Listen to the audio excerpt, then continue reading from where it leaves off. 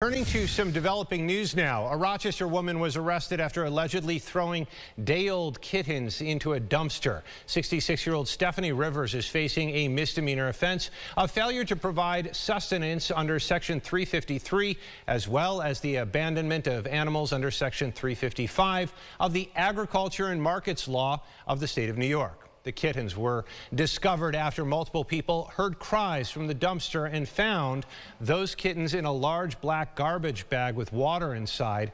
Rivers did admit to leaving the cats in there, according to authorities. She faces up to a year in jail and a $1,000 fine for the misdemeanor charge and will appear in Rochester City Court next month.